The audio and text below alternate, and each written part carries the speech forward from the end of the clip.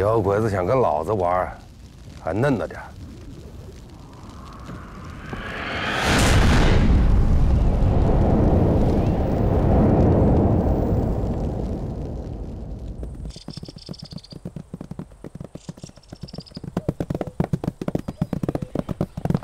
我们给小鬼子的囚笼战术狠狠地砸上了一锤，让小鬼子知道了八路军的厉害。但是这仅仅是开始啊！咱们的兵力和装备都比不上小鬼子，所以我们不可能分散兵力去啃囚笼，而是要高度集中我们现有的兵力和装备，以绝对数量上的优势去砸核桃。大家知道怎么吃核桃吧？我们这一仗是大兵团协同作战，必须协调一致。决定胜负的关键，那就是服从命令、听指挥。周希汉，到。为什么迟到？骄傲了是不是？没啥好骄傲的。再说一遍。没啥了不起的，没啥可骄傲的。坐下。这是386旅和决死一纵队第一次联合作战。周希汉，有事情要和杨政委多商量。是。我们组建左翼纵队，由周希汉任总指挥，杨志刚任政委。对于我和周希汉有什么意见，你尽管提，不要客气。如若不然的话，打了败仗，你是要一起连坐的。请旅长放心，我尊重周参谋长，愿意跟他打班子。周希汉，到。知道三国，知道失节亭吗？知道。马谡为什么失节亭？马谡没有听诸葛亮的将令。怎么处置的马谡？斩了。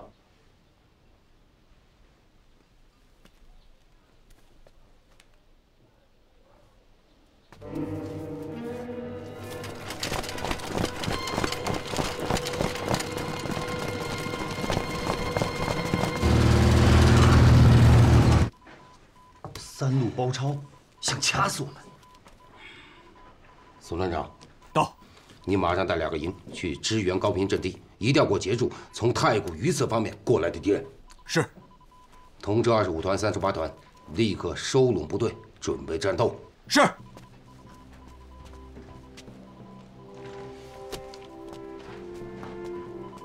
太谷榆次、寿阳3股日军正向我部合围过来，你以小股部队坚守高平阵地，牵制敌人。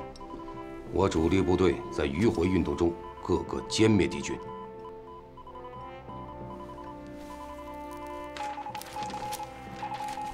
报报，来电收悉，命令你们立即收拢部队，摆脱敌人，经松塔、马坊进入使馆地区，配合兄弟部队全歼攻入使馆之敌。记住，明日天黑之前，务必赶到使馆镇。命令25团、38团立刻出发，赶往使馆镇，随时跟我保持联系。是。陆团长，到。你带1个营，一定要给我拖住从寿阳过来的敌人。等大部队撤离以后，你再和宋团长一起撤离。记住，不得恋战。放心，总指挥。我想趁寿阳城这次空虚，偷偷的摸进去，直捣军械库，弄出几门小钢炮回来。这不也能给你弄点日本烟儿？你少给我扯淡！是给我整烟吗？是你小子没酒喝了吧？仗好了，别给我嬉皮笑脸的。明天天黑之前必须给我赶到使馆镇，如有耽误，小心我送你上军事法庭。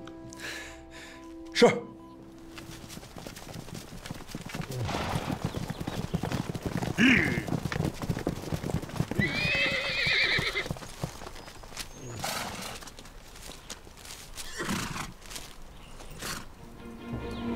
命令、太閤の部隊を撤退して高平を放棄する。どうして移すんですか？目標は山に移す。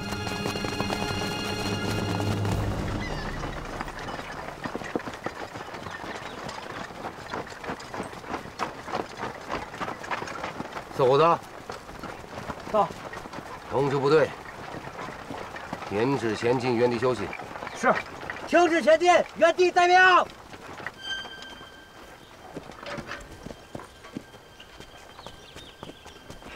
怎么了？怎么了？为什么不走了？来，过来。你们看啊，3路日军放弃我们，2路南下奔一个方向，为什么？什么为什么？必须搞清楚鬼子的意图。还有200多里路要赶呢，你就别在这磨蹭。等等，参谋长，这回这棋牌仗那可是大局，咱只是其中一部分。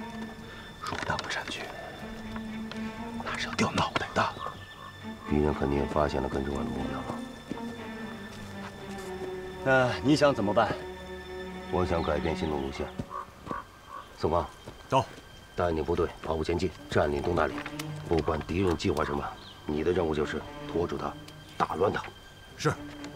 彪子，哎，你带你的人迅速的抢占压岭高地。擅自改变作战计划、行动路线，是什么性质？你应该知道吧？敌变我变，我们和吕布联系不上，只能凭直觉去决策了。你忘了临行前陈赓旅长是怎么跟你说的？天塌下来我顶着。执行命令。是。慢着，周希汉，你这是违抗军令。你尽管放心，周希汉肯定会按时赶到石拐镇。周参谋长那边联系上了吗？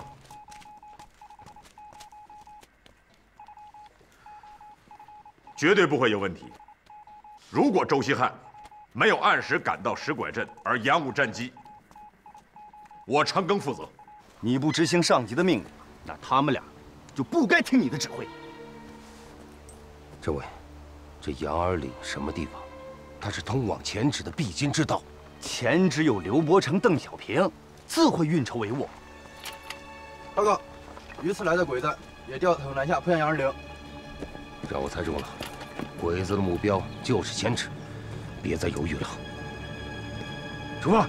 等等。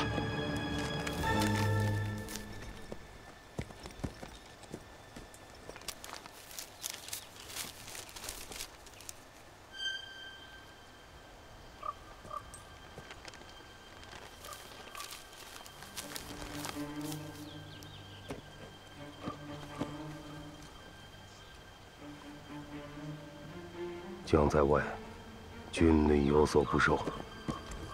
执行我的命令，出发。是，不许走。周希汉，我劝你不要一意孤行。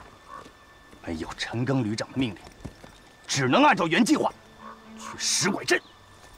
我是总指挥，执行我的命令，出发。执行陈赓旅长的命令。传我的命令，目标羊儿岭，跑步前进。目标羊儿岭，前进！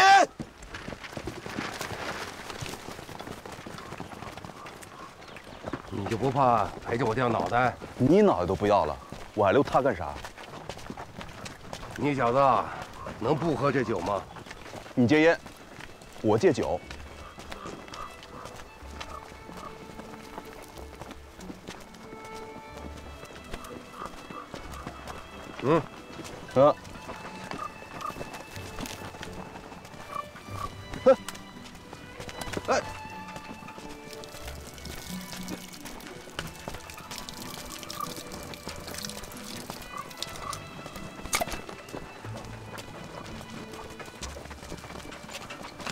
政委，报告政委，陈赓旅长电报。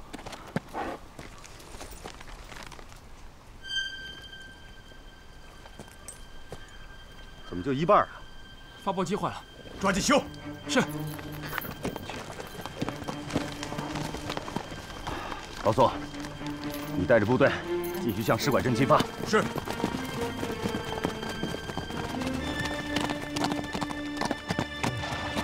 報告、前はヤーリンです。各自で前進。はい。总指挥，总指挥，总指挥，你看看，怎么没完呢？接了一半又坏了。这么说，吕布并不知道日军已经改变了进攻方向。你本来可以进步得更快些，但为什么没有？就是因为你不懂得尊重上级。上令下行是部队铁的纪律。如果这次由于你的抗命指挥延误了战机，后果不堪设想。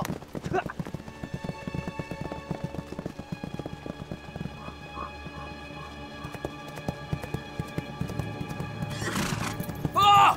敌人在杨二岭和我们的部队交上火了！部队跑步前进！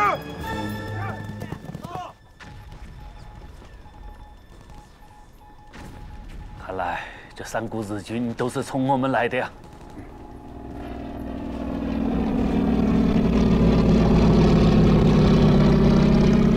副将陈赓。是。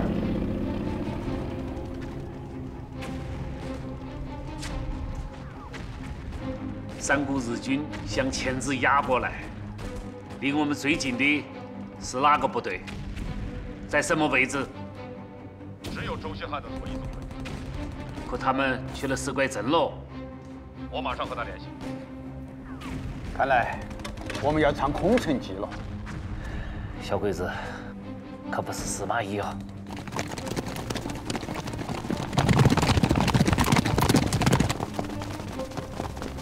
周参谋长还是没回应。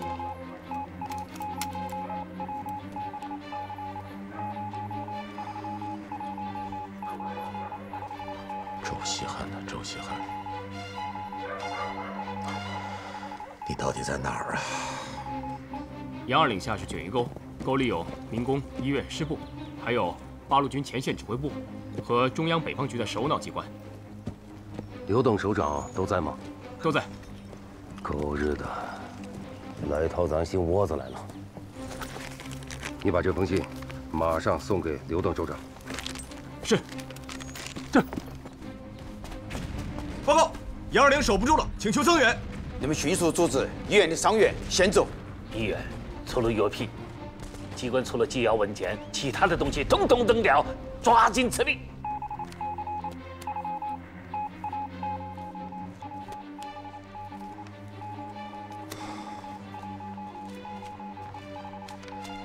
再次呼叫周希汉。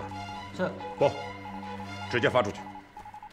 命令你部放弃石拐，以最快速度奔袭杨二岭，掩护前置转移。切线。坏了，鬼子占了山顶，杨人失守。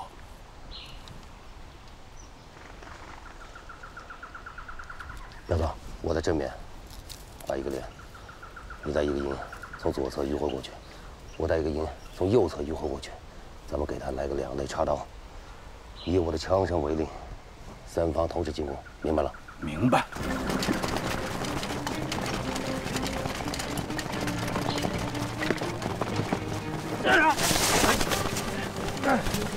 来！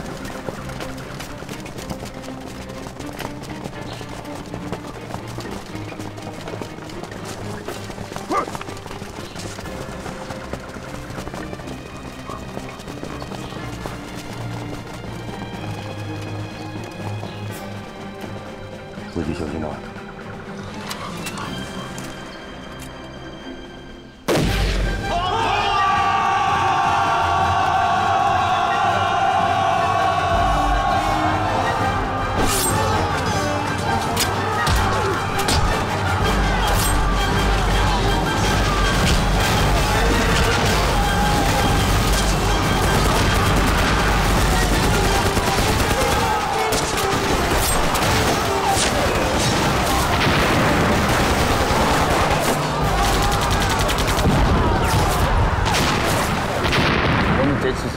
凶多吉少。报告，周希汉率左翼纵队已到杨二岭，正在山上截击日军。我们的赵子龙来了。这个周希汉，他没去石拐镇。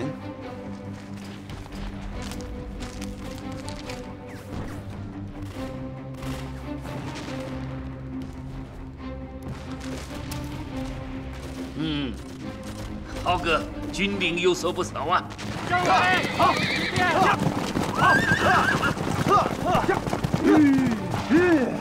报告政委，有急变。命你部放弃石鬼，以最快的速度奔袭羊儿岭，掩护前之转移，急驰羊儿岭。好，好，杨总，哎，阵地上多屯少摆，摆几个瞭望哨监视敌人，其他人撤到后面山坡隐蔽起来。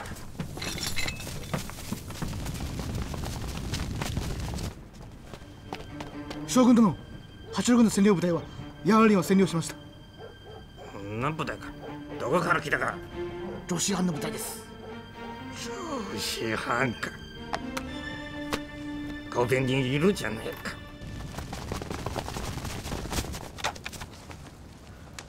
哎呀，哼哼，别掏了，烟早扔了。 烟我又捡回来了。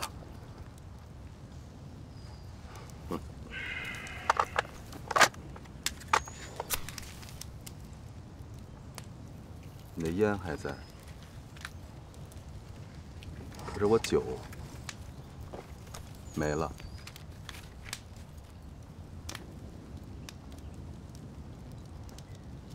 彪子，去，把所有的观察哨给我撤下来。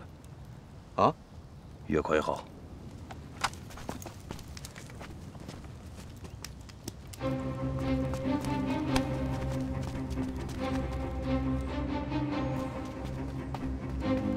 武器是不是？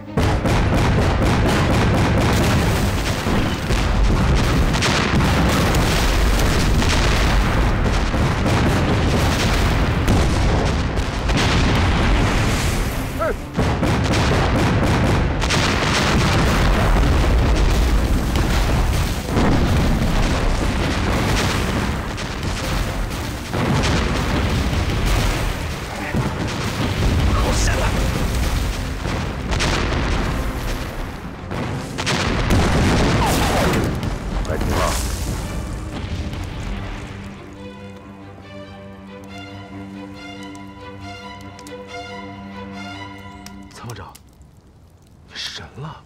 一共50发炮弹，有10门山炮，是鬼子常用的105序。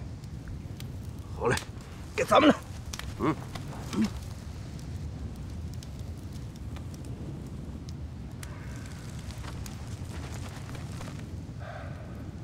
别着急。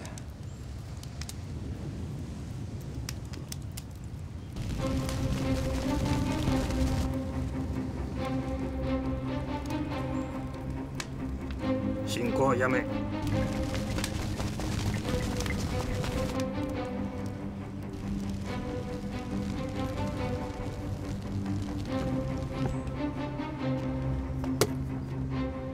砲兵に命令、103条で揚力攻撃。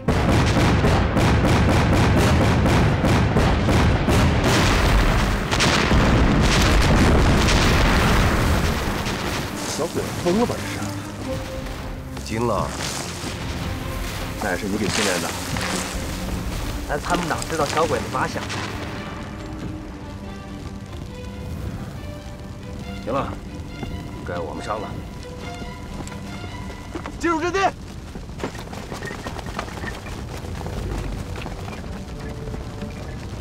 突撃、202を占領。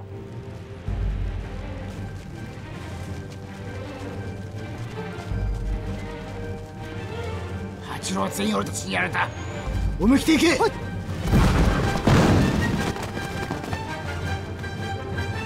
是火候了。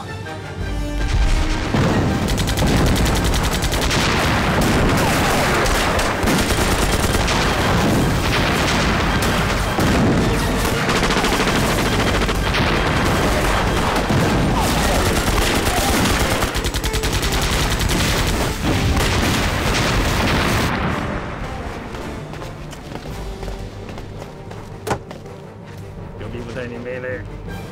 今の神殿はヤガリンを占領しなければならない。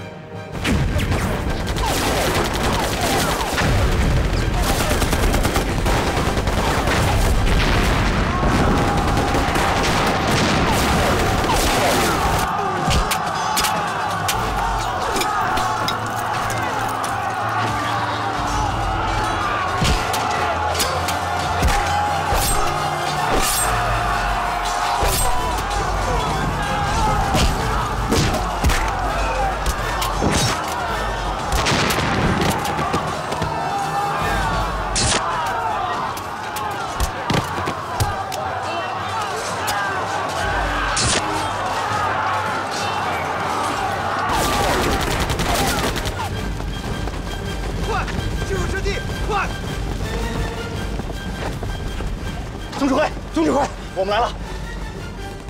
来的是火候，子光到，带你人把拐子从右侧给我打下去。是，跟我来。快！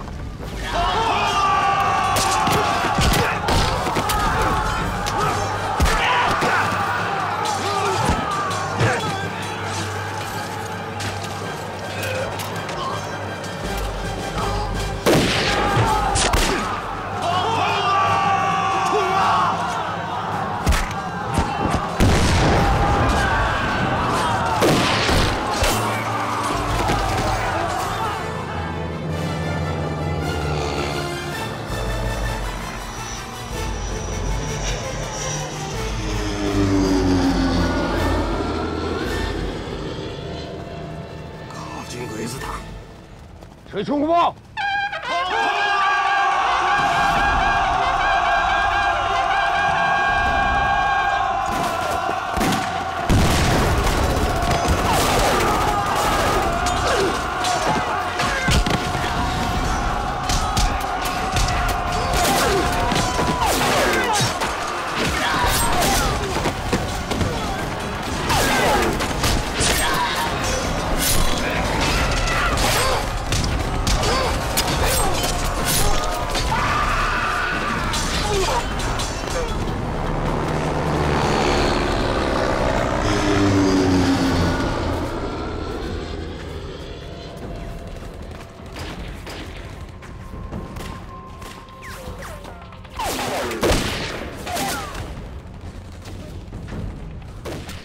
总指挥，刘邓首长坚持要和伤病员一起走，到卷云沟东口，正向南村方向转移。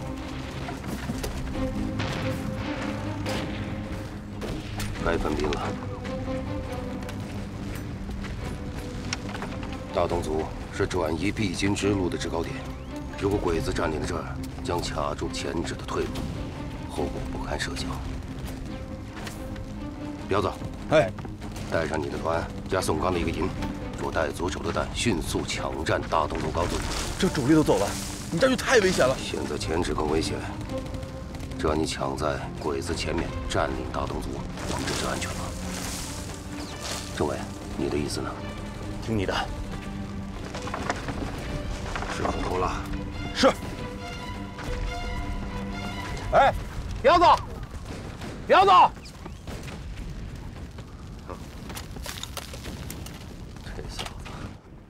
増援部隊はどこだ？今収力に着きました。ここからあと20キロです。命令。輸出大国の部隊をヤンア連から撤退。最高速度で周希汉より先に大洞族を占領せよ。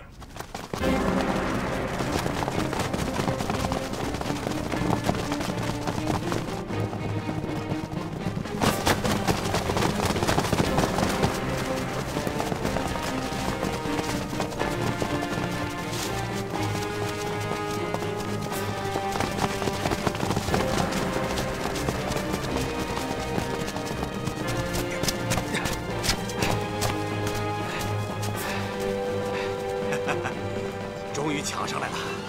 是啊。告诉每个人守好自己的位置，抓紧时间抢夺东势。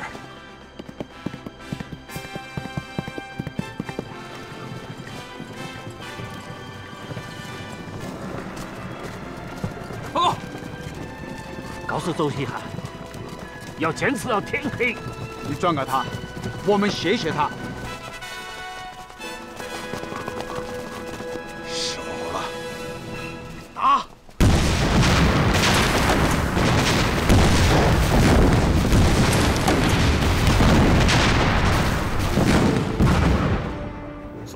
位置はどこだか。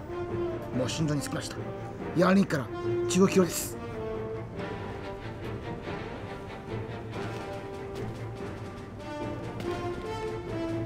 増援部隊に命令、主に下ろせ。早く大洞族を支援する。 1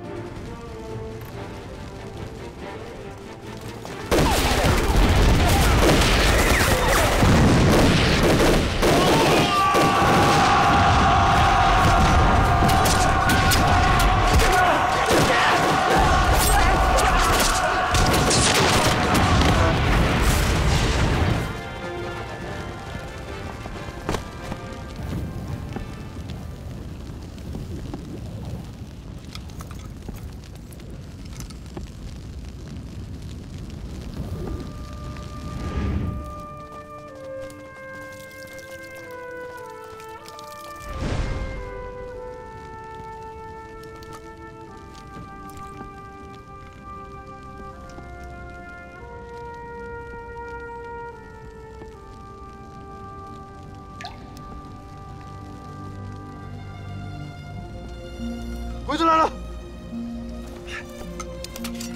跟我上！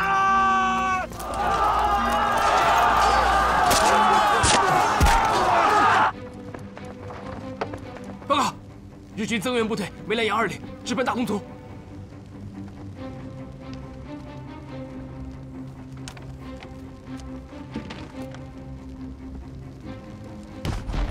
总指挥，刘邓首长到哪儿了？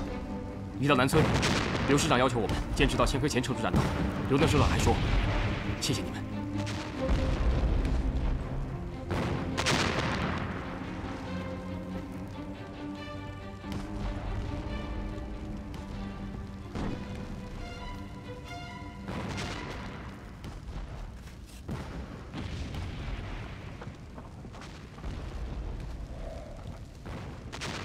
楚排长，我想把你的牌留下，守了阵，拖住鬼子。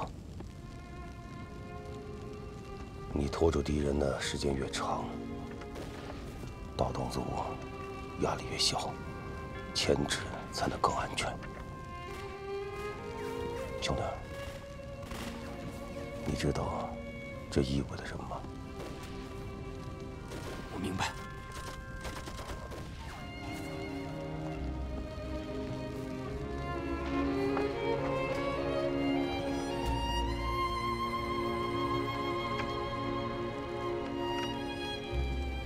全体赶往大东族。周希汉2个团的兵力分成2个战场，要顶住戒备于他们的日军，真是难为他了。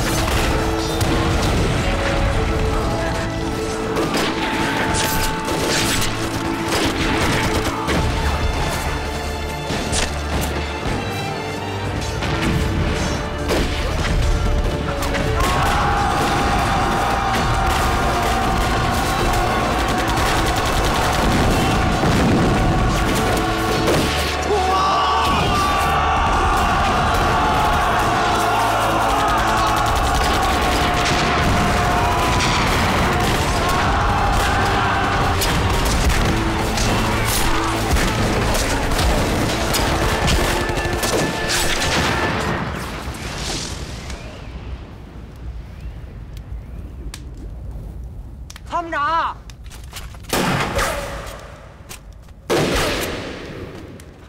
参谋长，总指挥，调动！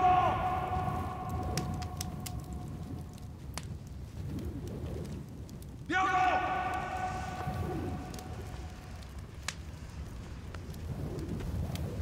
调动！参谋长。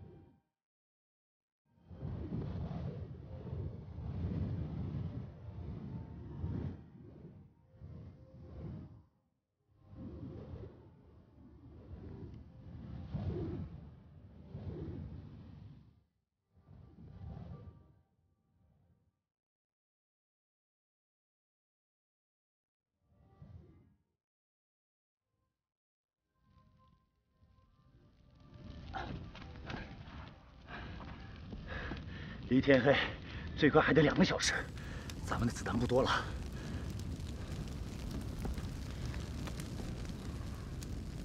通知各连，把所有的食物油都集中起来。把被子……我明白了，这个任务交给我，放心吧。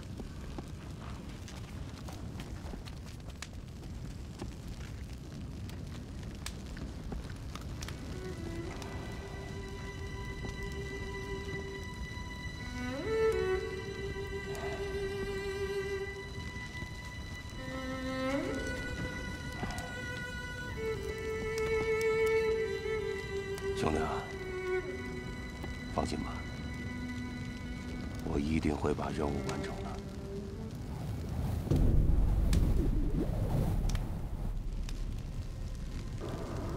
守活了！点火！点火！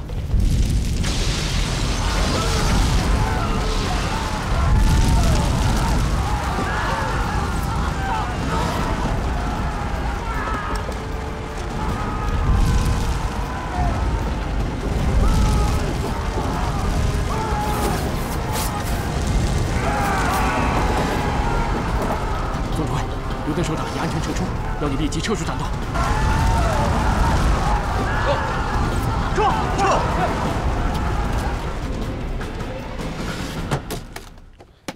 周希汉，给他坑在这儿干啥？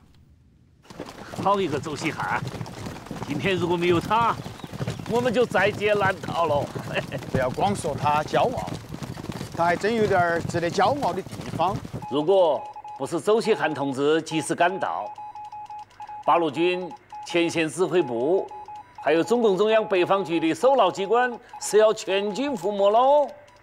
是啊，现在想起来都有些后怕。你要好好奖励他一下哟。是奖励他抗命啊，还是奖励他救了2位首长的大家？好你个陈赓！ 你那个手令还在我手里哦。啊？你啥子时候对周希汉的那个紧箍咒收回呀？啊？什么？什么事儿啊？我来请求处分。由于我的百般阻止，使周总指挥支援杨二岭延误。你这是在批评我呀？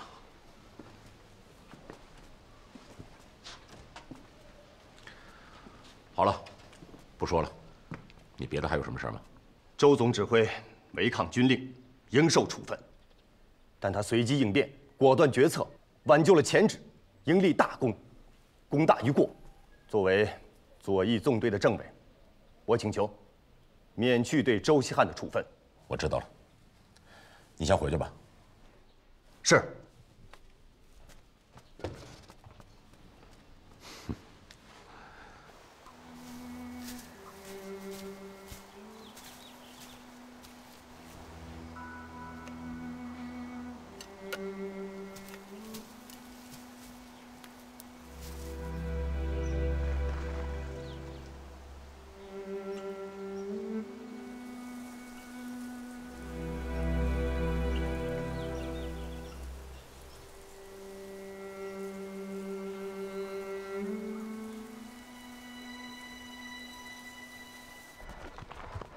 参谋长，您找我？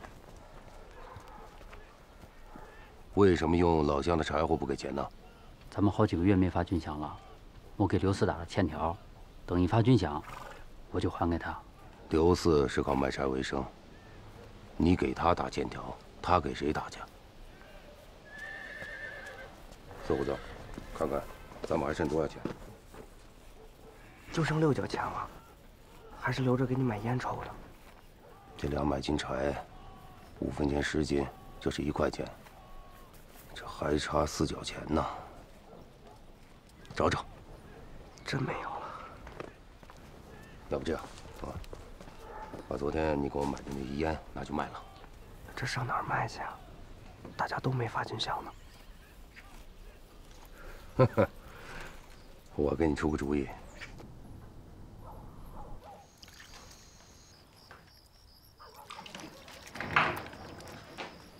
来，再给我加点热水。哎，你谁呀？你怎么进来的？哎呀，谁让你进来的？快放下！快出来！快点！哎，出来！你叫什么呀？我是分区医院的护士，我叫小红。我们都知道，您是八路军中最能打仗、为人最正直的大英雄。行，先别表扬我。我想问问你啊，你找我有事啊？一个住院的领导天天缠着我，非要跟我好，我实在没办法了。既然他想跟你好，那你就同意了呗。他想跟全医院的女孩好，听说他家里还有老婆。什么？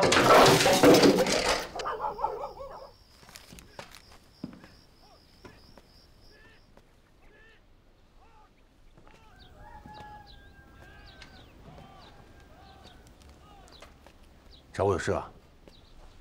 怎么刮彩了？啊，那个不小心摔了一下。摔了一下。我站起来。怎么了？你小子能耐了是不是？啊？为了一个姑娘，大打出手，把人家医院打得是鸡飞狗跳的。这你不知道，那小子仗势欺人，我就教训他了一下。第一，教训轮不到你；第二，人家没犯死罪啊！啊，你出手也太重了，现在人家还躺在医院里呢。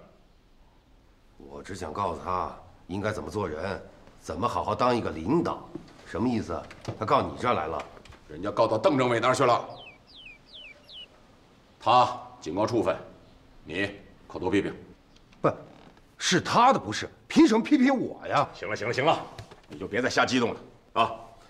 你让警卫员给我拿来的这些烟，什么意思啊？他听说是高价卖给我，怎么回事？你是真想戒烟呢？我也是实在没办法了。这样吧，我呢就这么点钱啊，你都拿走，以后你也别再惦记了。烟你也拿回去，但是记住了，到时候连本带息都得还给我。是。那我走了。走了。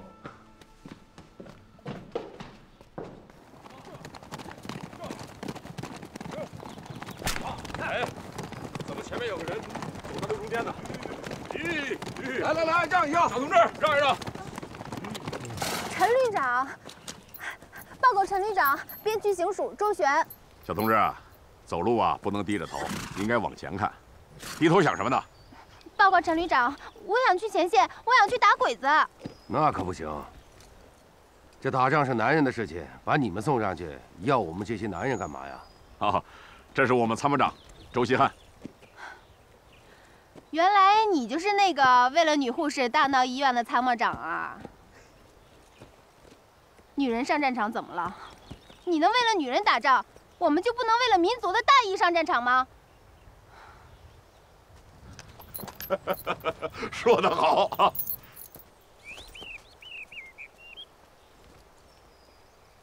小同志，你要是真想上战场的话，下午到旅部来找我，啊！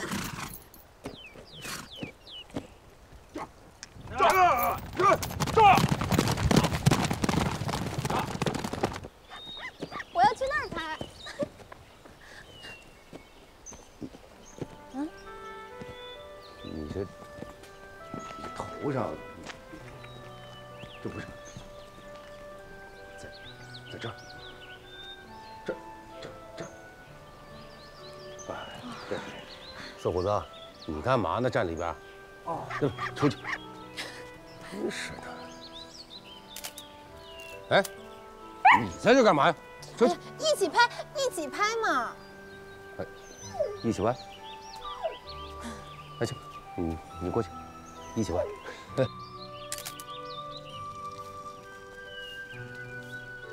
你可要把我拍好看了啊！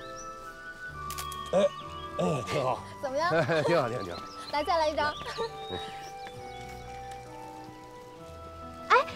等一下，虎子，把枪给我。给。不是这个。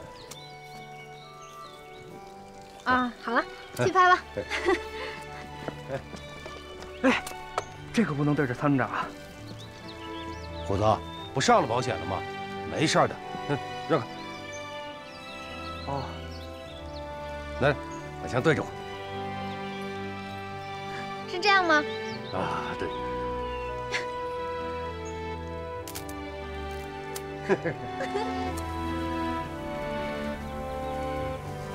花，好漂亮的花啊！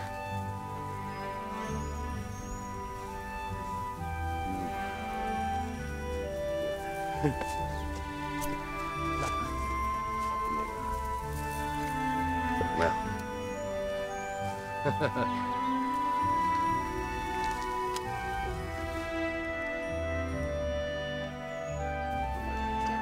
就这样的。怎么样？我打的怎么样？好吧，子弹。最后一颗了。子弹。四五子。啊，子弹。那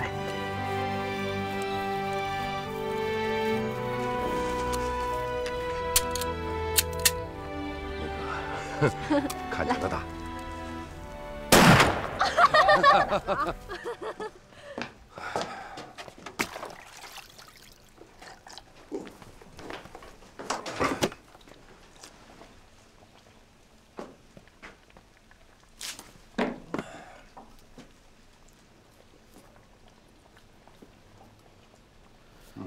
哎呀，辛苦辛苦啊！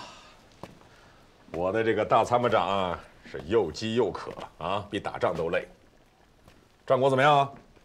说什么呢？什么战果呀？你不是明知故问吗？你跟我装什么糊涂啊？你那点破事儿还是我给你牵的红绳？装！没影儿的事儿。人家姑娘把咱当成英雄好汉，你说我也不能毁自己名声吧？这个忘恩负义的家伙，你装什么正经你？成天背着个破相机，还偷着我的胶卷，满世界追着人家姓周的姑娘跟人照相，就你那点心思，连村里的狗都知道。你装什么正人君子啊你不就是可惜那点破胶卷吗？还给你就是了。我告诉你，我就是真君子，真君子。好，就算你是真君子，行了吧？但是俗话说，男大当婚，女大当嫁，你也老大不小的了，千万别再延误战机。一旦打起仗来，那生死未卜。咱不是怕死啊，咱不管怎么着，得给自己留个后吧，是不是？更何况你还是个独苗了。可是那周姑娘，你说人漂亮，又有文化，她能赶上咱这老脸吗？什么叫看不上啊？人家看上的就是你这张老脸。我告诉你吧，你这脸上的每一道皱纹，那就代表着打了一场胜仗啊！姑娘都喜欢这个。真的假的呀？当然是真的了。你这样，听大哥的啊，加快速度，简化程序。要不干脆这样，有组织出面，抓紧时间把这个事儿给他办了。这能行吗？组织出面能有什么不行的？我一会儿啊还有事儿，你过会儿到我办公室来啊。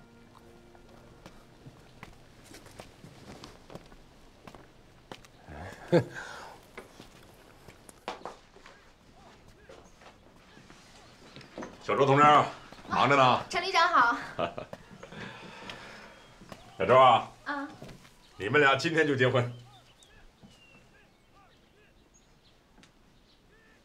怎么了？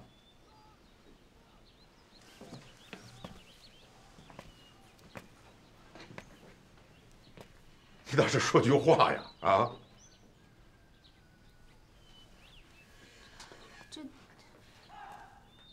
这结婚是2个人的事情，可他从来都没跟我说过呀。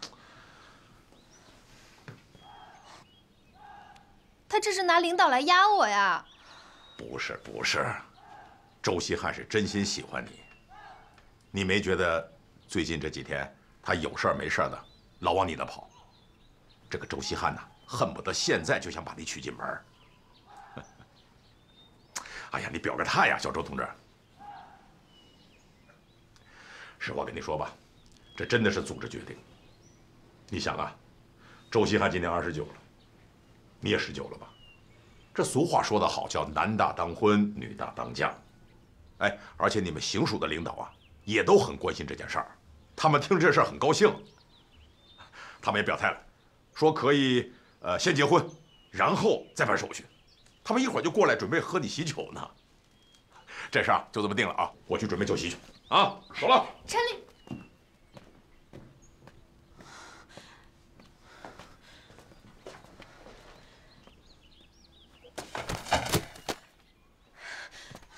周希汉，你太霸道了！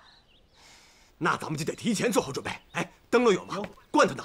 旅长，旅长，怎么样了？谈妥了，张罗去吧，赶快！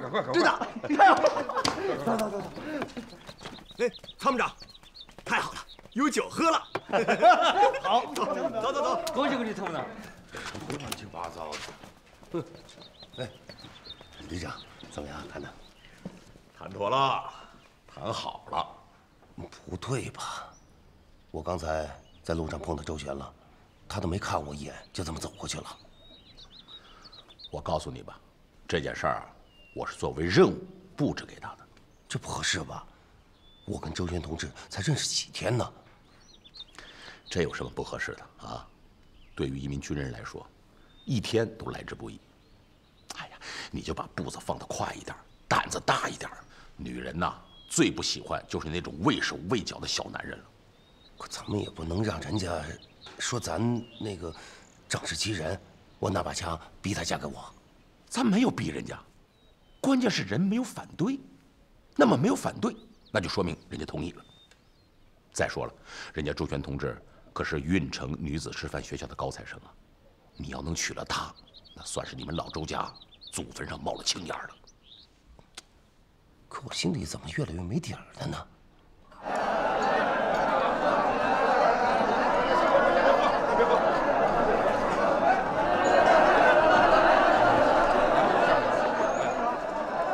这事儿会不会不妥啊？你小子怎么这么磨叽啊？女人不反对，那就是同意啊。没知识，没文化，还没情调。周小姐，你怎么来了？周小姐，我们参谋长真的很喜欢你。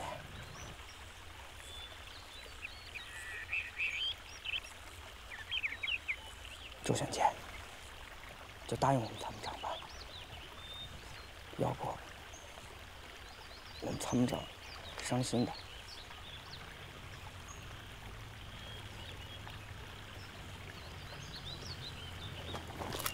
周小姐，你看。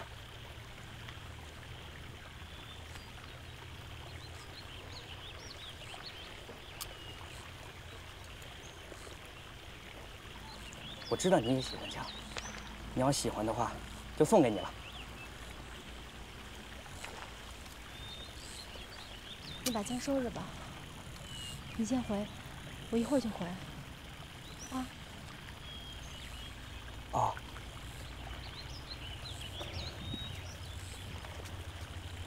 周云姐，一定啊！参谋长和大伙都等着呢。嗯。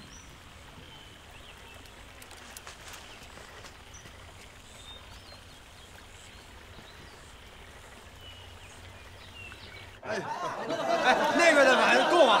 够啊！我检查一下啊。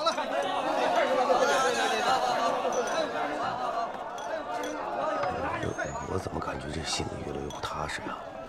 这万一有什么事的话，你得替我收场。看你小子这点出息啊！沉住气，一会儿看我啊！咱们准备好了啊！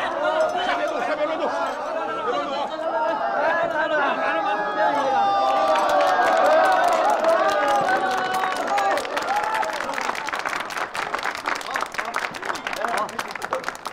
好，别往旁边来。周，保密工作做得不错呀，连我这个专员都不知道啊！行了，咱不说了啊！下面婚礼开始啊！咱们呢是八路军步行拜天地这一套啊！现在所有人把酒杯都端起来，没有酒杯的咱们就端碗。我在这儿宣布，周希汉同志和周璇同志的婚礼现在开始，咱们祝他们婚姻美满，百年好合，百年好合！参谋长，早生贵子啊！百年好合，早生贵子啊！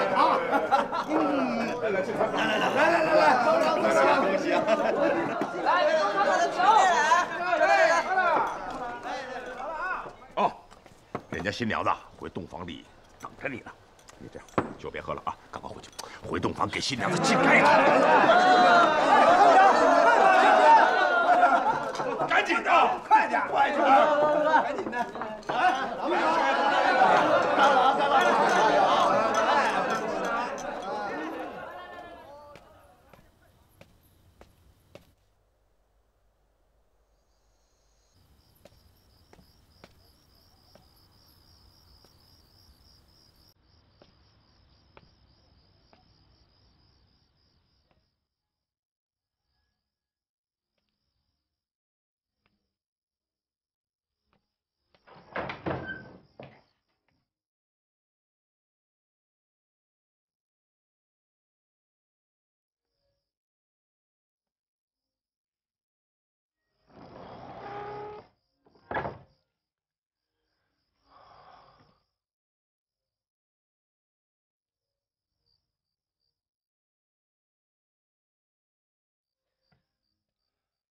哎，你坐在喜字下面真是挺好看的，我给你照照相。哎呀，你不知道我的新娘笑起来有多好看。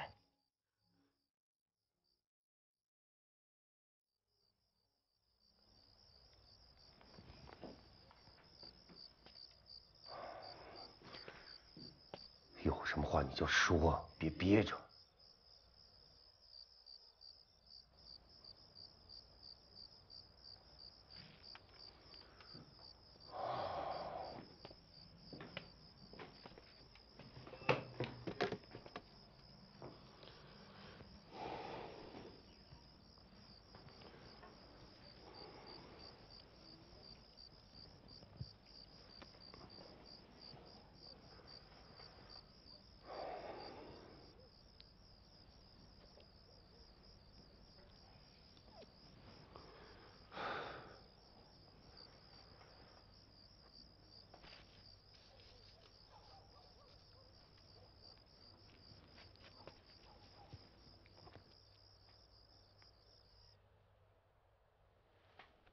我喜欢你，打心眼里喜欢你。我跟你说过，我曾经亏欠过2个女人，一个是我父母包办的婚姻，我跟人家拜了堂，在新婚之夜把人家扔在洞房里跑了，是为了参加革命。这第2个杜鹃姑娘，她为了我牺牲在渡船上。我周希汉不是什么英雄，也不是什么好汉，我是一个男人。我不能看到你在为我受一点点委屈。虽然我们俩入了洞房，可是我们连手都没碰过，你还是清白的。你要认为我配不上你，我绝不勉强。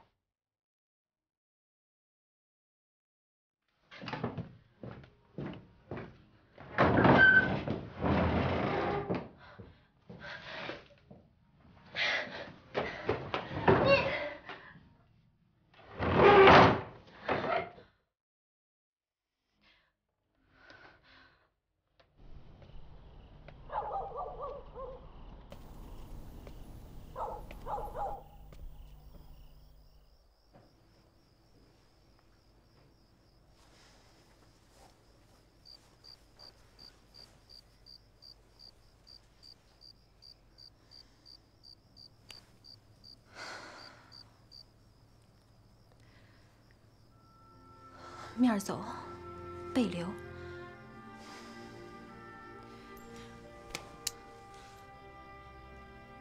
面。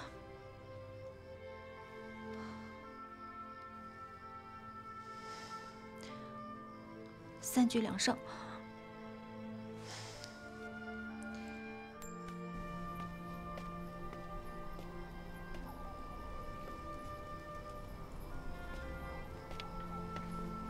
哎，你怎么回事啊？啊，不在洞房里陪新娘子，你在这儿瞎转悠啥？啥转悠啥呀？我是喝多了酒，我出来醒醒酒。你个笨蛋！你这是新婚之夜，什么醒什么酒？走，回去，回去，我走。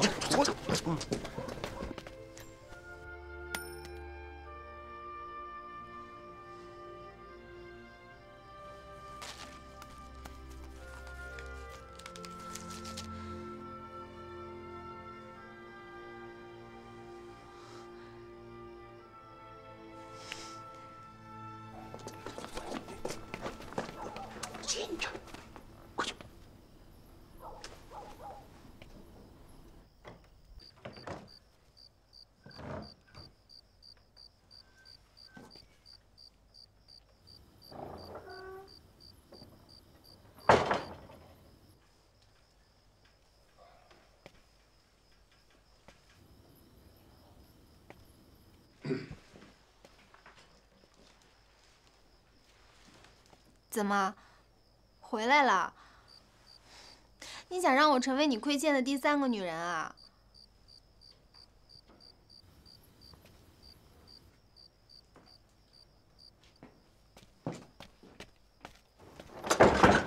哟，你吓我一跳。还有什么需要指示的吗？没事吧？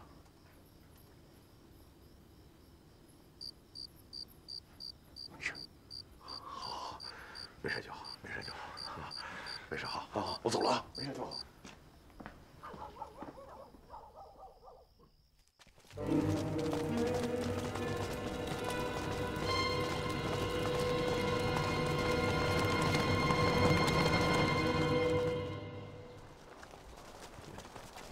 他们生的也不是时候。周健，不哭，乖啊。周哥，我们一起安全的等着爸爸回来，好吗？ 干什么呀？搞得像生离死别似的。你爸爸谁啊？周希汉，你知道吗？这鬼子的枪炮啊，都绕着我走。哎，行了，我得走了，爸爸得走了啊。嘿嘿，来，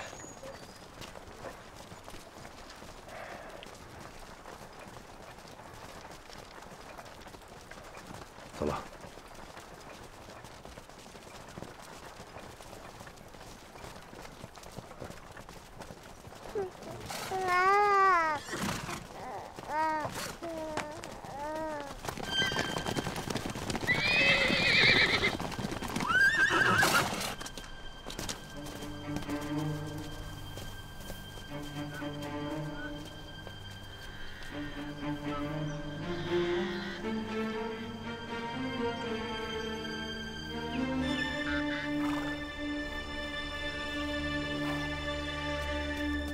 前の村は長志願部隊の駐在地です。国旗部と家族はあそこにいます。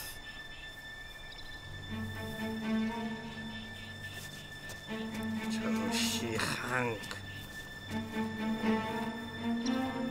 攻撃して全員を撃ち殺せ。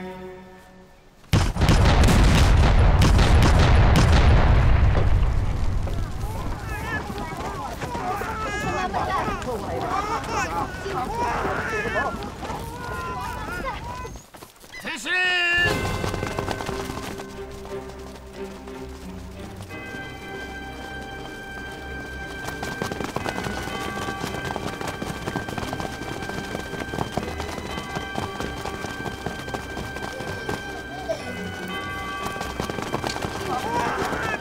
ついてこい！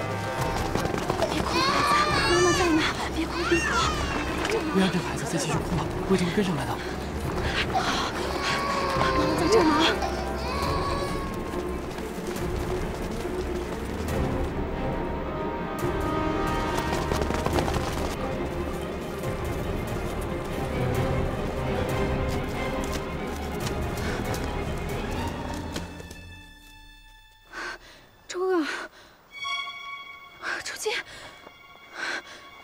醒醒啊！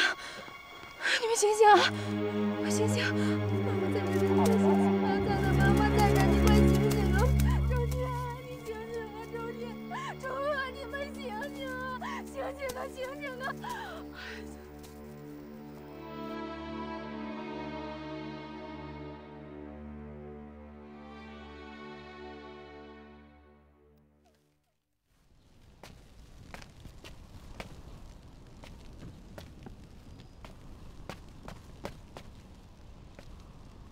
周全，怎么了？出什么事了？说话呀！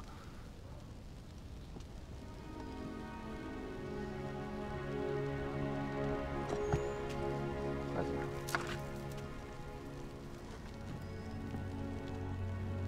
我的孩子呢？我问你，孩子。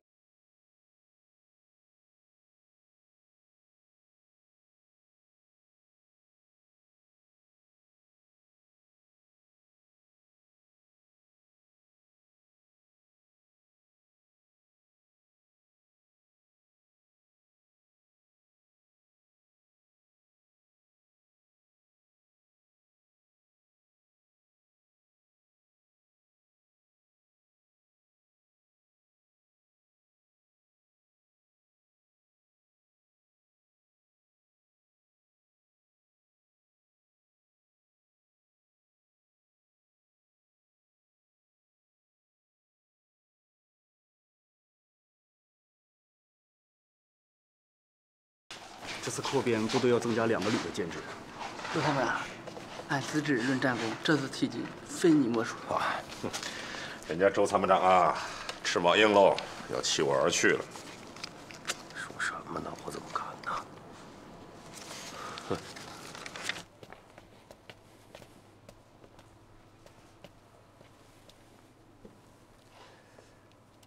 根据斗争形势需要，经总部批准。 太行军区扩编，增加2个旅级中队的编制。下面宣布领导名单：张在新、赵罗、张永斌。大家欢迎。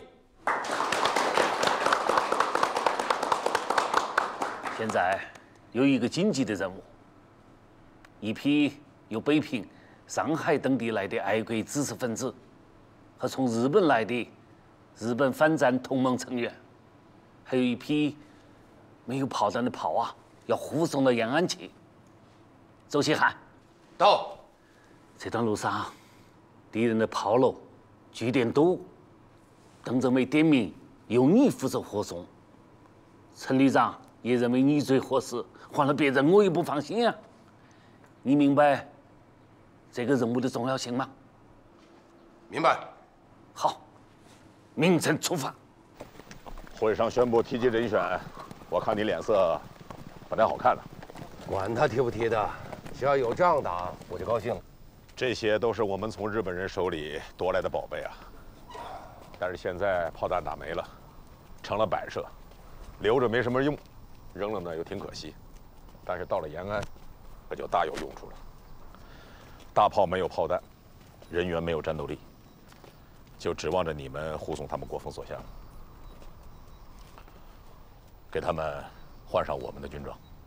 是，从太谷到汾河这一段，由你们部队负责。过了汾河以后，就把他们交给旅2、8分局，由他们护送。你就带队返回。明白了。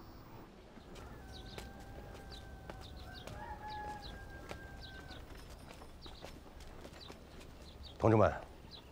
此次的行动，关键是隐蔽，隐蔽还是隐蔽，明白了吗？明白。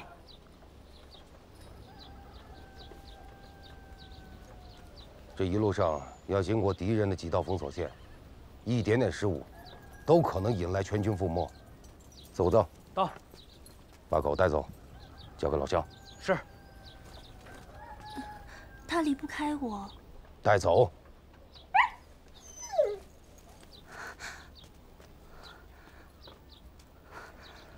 走子，啊，过来。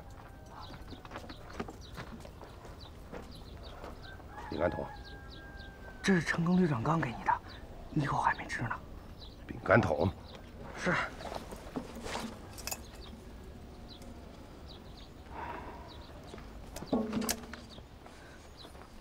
出发。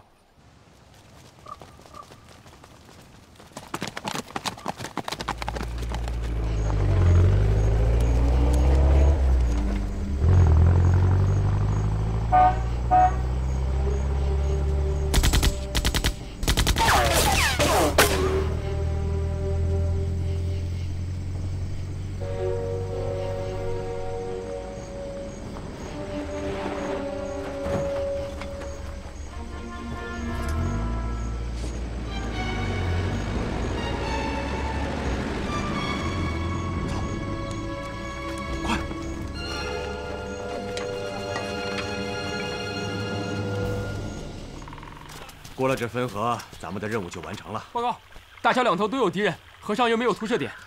那下游呢？下游有一处水浅的区域，但是对面有鬼子驻扎。有多少人？1个连的兵力。鬼子现在睡得正香着呢，咱们走下游。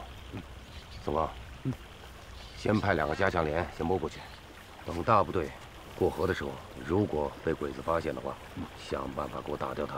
是。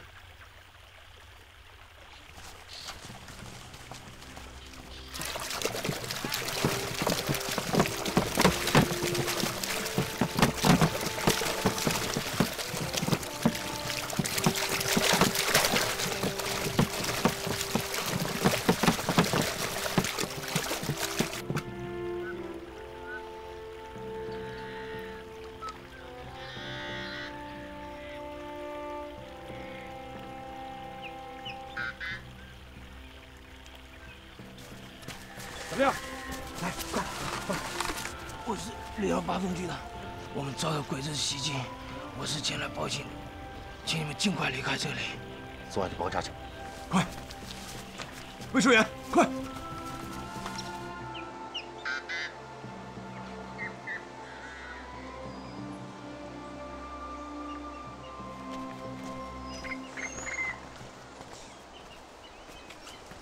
报告，都查清楚了。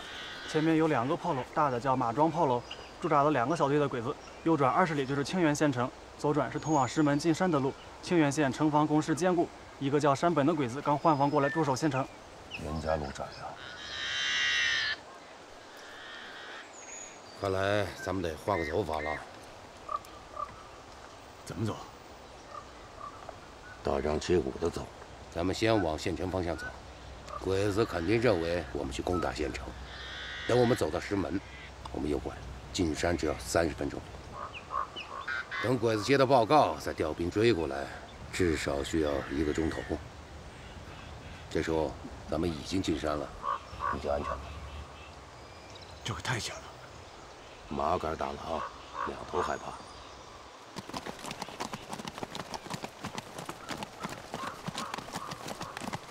小子，干什么呢？跟个偷鸡贼一样。汤大，我这心里老是没底儿。走到自己的土地上，有什么心里没底儿的？来，所有人跟着我一起唱：大刀枪，鬼子们的头上看去，唱。大刀枪，大刀枪，鬼子们的头上看去。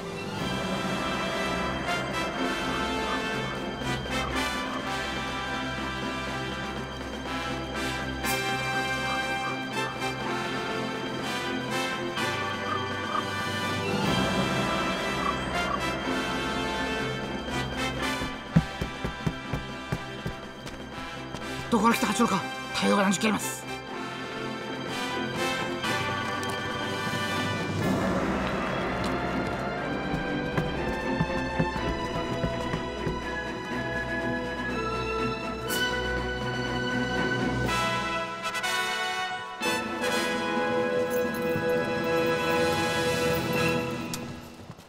マジョンフォローです。8両の主力は通りかかりました。今、県城方向に向かっています。地方機が20機。多分、県城に攻めるでしょう。命令。各拠点に86軍の主力を監視して、随時に報告してくれ。はい。県城部隊、陣地に入らない。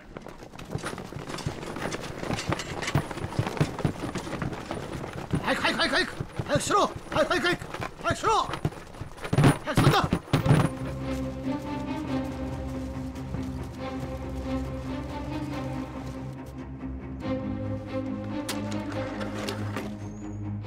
将軍殿、8両の部隊は県城方向に来ました。締めに来たらしいです。送信してくれ。はい。将軍殿、超過で通りますか。のびき出しの計画。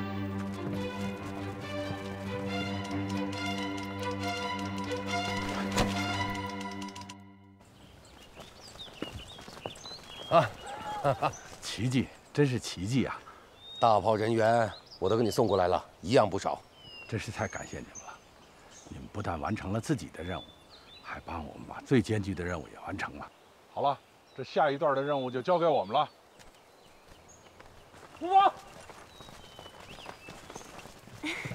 首长，你真是太神奇了，见到活的诸葛亮了，希望能再见到你。哦。 谢谢你的饼干。再见。将軍殿、8両軍は銚子藩の部隊です。歩兵は山に入りました。どこに行ったか分かりません。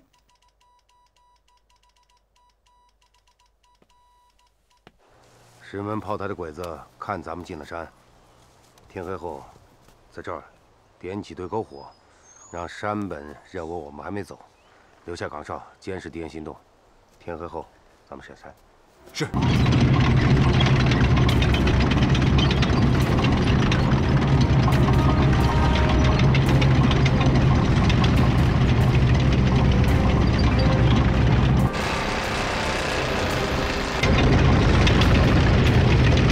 参谋长。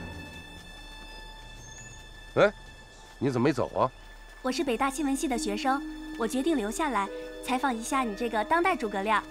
啊，鬼子来了！ 一步也不许离开，这是命令。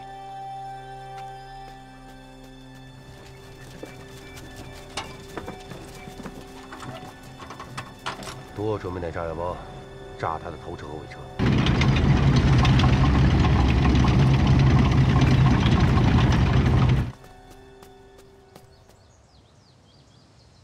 ここは待ち伏せ擁撃の一番いいところだから。 周希汉はこれを利用しないわけはない。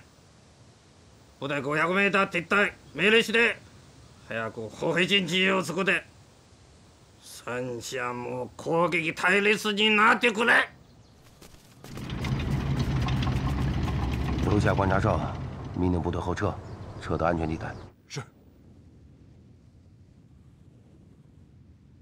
命令タンク戦車歩兵。 戦場を次第に砲撃す。はい。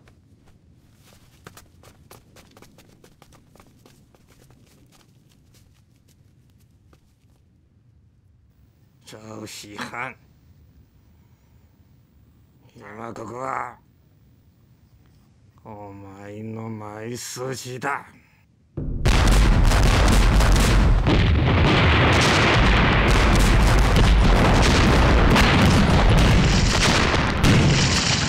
这老山本学精了，够狠！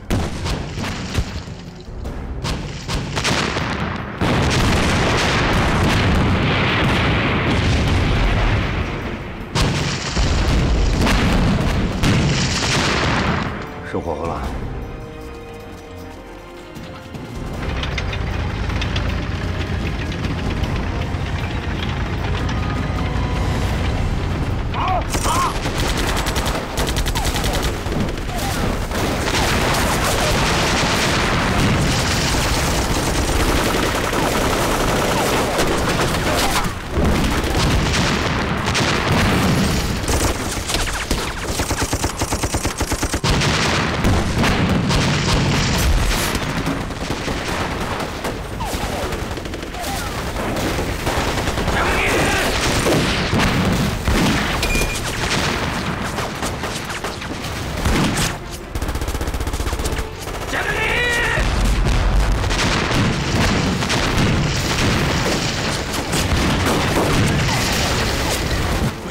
越来越猛烈。趁天黑，赶紧撤吧！我们想办法让鬼子撤。让鬼子撤！鬼子倾巢而出，县城正好空虚。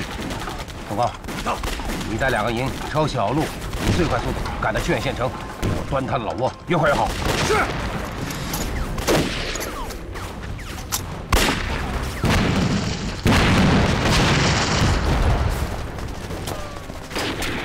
哎，稳点啊，稳点！快点！报告，过了前面那条沟就是县城了。跑步前进！将軍、将軍、柱は今地縁県上を攻めています。からの将軍、柱は地縁県上を攻めています。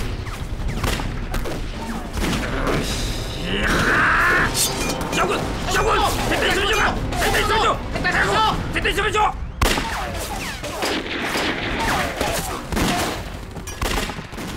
全ての弾薬を周希汉的陣地に撃て！撃ち殺せ！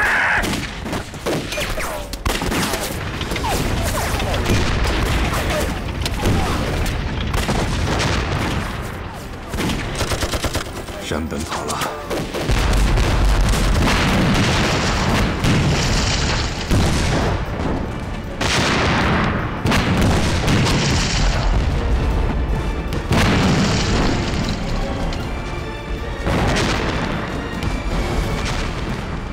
把动下去，快！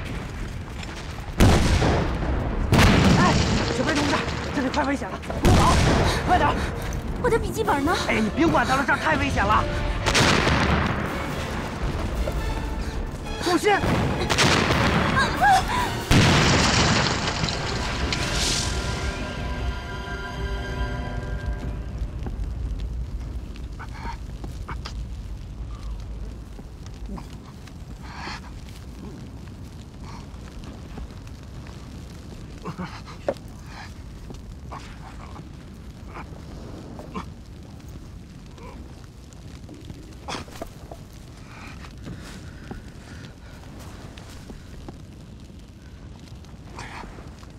这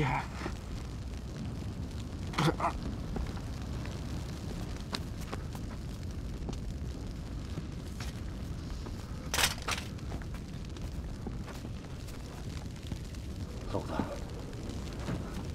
走着，走着！谁他妈让你乱跑的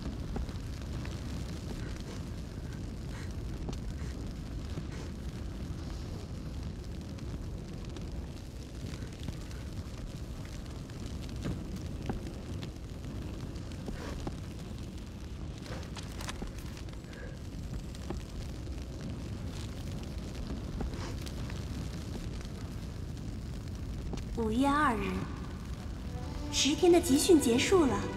智比诸葛，勇胜子龙，自欲为战争而生，违抗军令，单骑救主，侠骨柔情，敢爱敢恨。这10天，周希汉3个字充满了我的耳朵。5月3日，我们就要去延安了，没想到护送我们的就是周希汉。可是他强行夺走了我的小白，真让人不可理喻。5月5日，情况突变，周希汉带着我们这支人没有战斗力、炮也没有炮弹的队伍，高唱着大刀向鬼子们的头上砍去，强行通过鬼子重兵把守的炮楼。那一刻，我的血沸腾了。他就是我心中的英雄。